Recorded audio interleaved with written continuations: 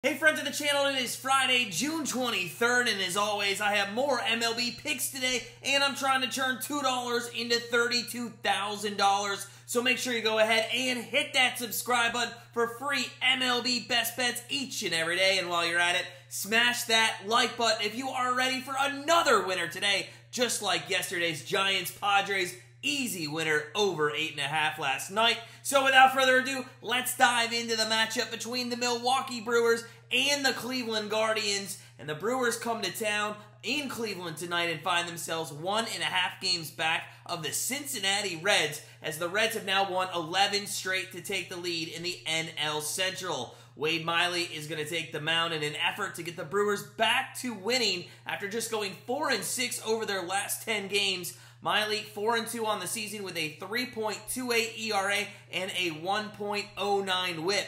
Now, he has had a little stint on the IL after his May 16th start versus the Cardinals, but in his first start back versus the Pirates last week, he was almost perfect, only giving up 2 hits in 5 innings of work. Overall, though, he has not been a dominant pitcher, and he does not strike out many hitters. And against a team like the Guardians, who strike out the second least in the majors, you would figure that the Cleveland Guardians tonight puts the ball in play and creates scoring opportunities. Now, speaking of those Guardians, they have now won 4 games in a row, and they are only 1 game back of the Minnesota Twins, and they will have their ace on the mound tonight, Shane Bieber. Bieber 5-4 on the year, 3.51 ERA and a 1.22 whip. He's coming off a really rough start out in the desert. Last time against Arizona, he gave up 5 earned runs on 7 hits, including 3 home runs in that loss to Arizona. Like Miley, Bieber's velocity is down this year, and he has had trouble striking out batters. In fact, he's only gone over 4 Ks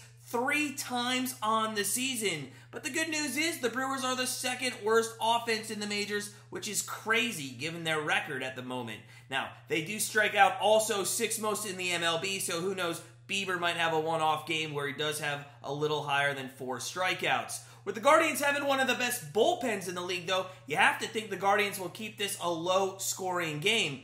But you know me, I actually think that the game tonight is going to be high scoring, and I'm going to be there at the game to watch this one up close. Bieber has not been Bieber this season, and I think that all starts with his velocity. In 3 of his last 7 starts, he's given up 5+ runs, and I know all of those have come on the road, and at home he's 4-1 with an ERA under 2. But just watching Bieber this season has given me doubts with him to make me think that he's not going to give up 2 to 3 runs at least tonight. And if you add in a Guardians bullpen that was used way too much in this series against the A's the past 3 days, I think the Guardians end up giving up some runs in the late innings as well. Now, the only person that could be used tonight out of the bullpen that's not going to be on back-to-back days or pitching in their 3rd game on 4 nights would be Tim Herrin. So the Guardians bats, they're going to put up some runs, and they have me also, as always, not trusting their pitching staff. So I'm going to take the Milwaukee Brewers and the Cleveland Guardians